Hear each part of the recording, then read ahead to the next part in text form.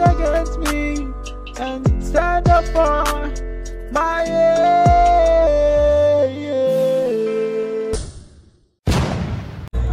Hi everyone, I'm Kiana Wallace and you're watching Real Marvin Bennett. But for the full video, please go over and subscribe to our Apostle Ray and Tony Foster YouTube channel.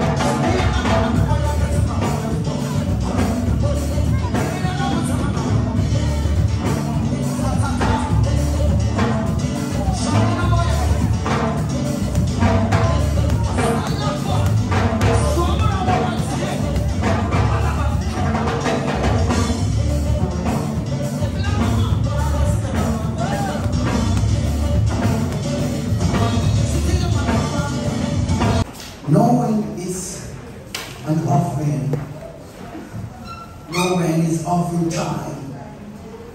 We need to make offering. We offer our praise.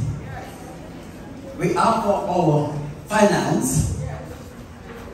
We also offer our body. Presenting our body as a living sacrifice. If you seek the church, you're offering your body. Your body is doing it. If you lift your hands and glorify Him, you're offering your praise. Somebody offer your praise. When you give your offering or your tithe, you're offering your finance. There was a time that you will have to offer your son. You offer your son. And your son is serving in ministry. And your son offer his son where he is. And his son will offer his son. Because your father offered him. Hallelujah. Hallelujah. So it is from generation to generation. I remember Anna lamenting the Holy Ghost. God, she was worrying. And he go in the temple and he began to lament in the Holy Ghost. Eli didn't understand somebody saying that he was communicating with God in the spirit.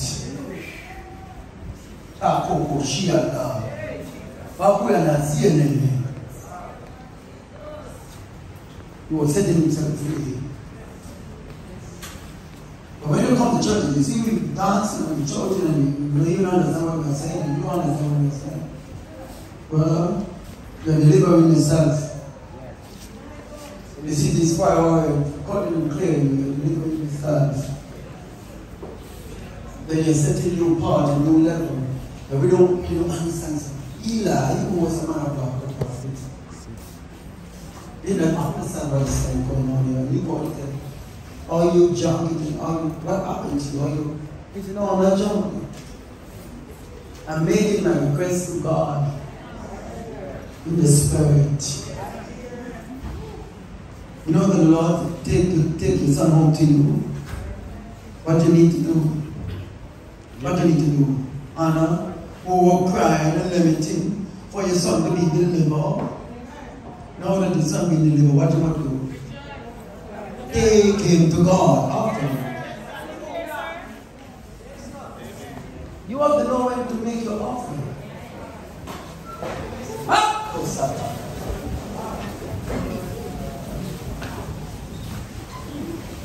Know when to make your offering.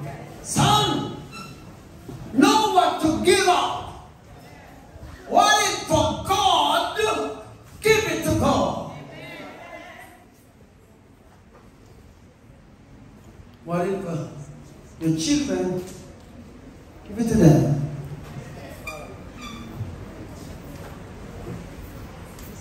What if for your pastor, give it to your pastor. Don't begrudging, biting. My sister offered his coaster to take our church people to church. Come on, somebody.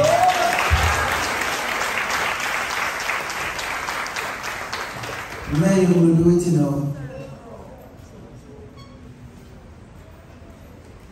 Many will offer with us families. And then because of church people are nice. And I think, but you are church people, so what do you do? You praise yourself. Know when to offer.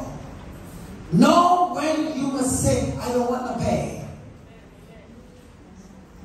I'm doing this from my heart. Don't rob God. He is the one who provides for you. You cannot outgive God. You cannot outgive God. If you've been holding back and your boyfriend, your husband, like you know what I'm doing. Don't hold back from God, you know. pray your healing right now. In the name of Jesus, I breathe the fire of the Holy Ghost. His stomach will not torment you anymore. The fire of the Holy Ghost. And I will ask you to water beer. Get me some water. Why don't we have a couple of weeds? Oh, cool, man.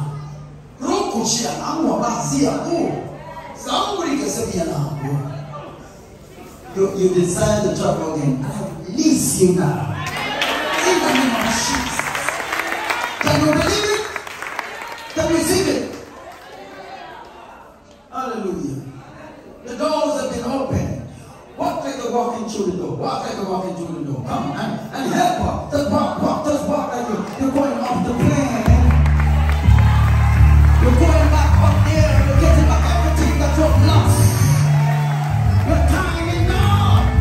Said the Spirit of the Lord. Your time is now. You're going through it now. This is all you have to put about on the going down. And that's all we can do. Hey, you're jumping up one. Your prayers come for the person. And the blessing will return to you. You have to know when to worship. Know when to offer your praise. Don't come to church and sit as if you don't. You're not into a Holy Ghost church. You're not into a prophecy church. I'm telling you all about it. I'm going to sit down and take this thing simple. And being valuing the apostle and the prophet. And expect things to happen for you. Somebody come yesterday and get breakthrough and deliverance. You there and never get none.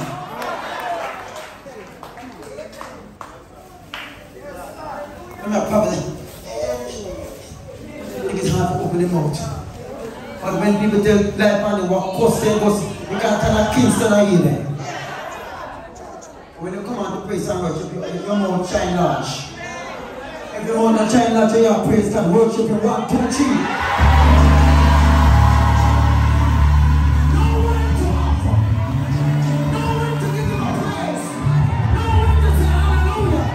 Know when to get thank you, Jesus. You have to know when. You will miss the breakthrough. You will miss your deliverance.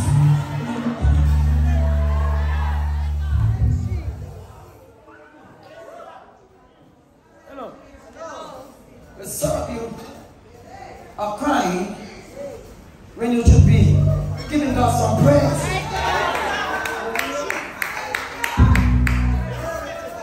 Sometimes somebody tell one look like you talk about the place. And talk perfect you and say, mother thing was anything about me. I mean, I get so seeing things, you know. Then I say, why? Time, you know. When I hear me in my car and I tell that person. And that is so. Who didn't call? Didn't call me. Like what church? Or worship no worship? Come home and sit down. I wait for my time. Give God some praise. You are blessed when men revive you. Persecute you. Say Almighty. And evil against him. I've been on the world to show them up. How to exalt them before them be. He was there and said, thou art prepared a table before me in the presence. Have my somebody shout glory. Somebody shout glory. Can I prophesy to you? He's getting ready to bless you some more. He's getting ready to promote you some more. He's getting ready to open a better door than the one that the enemy shut.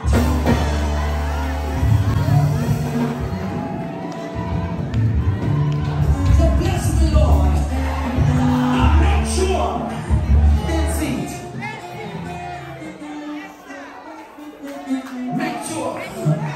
Make sure they see the glory. Make sure they see when you're driving your car. Make sure they see when you're taking a picture at the airport. Make sure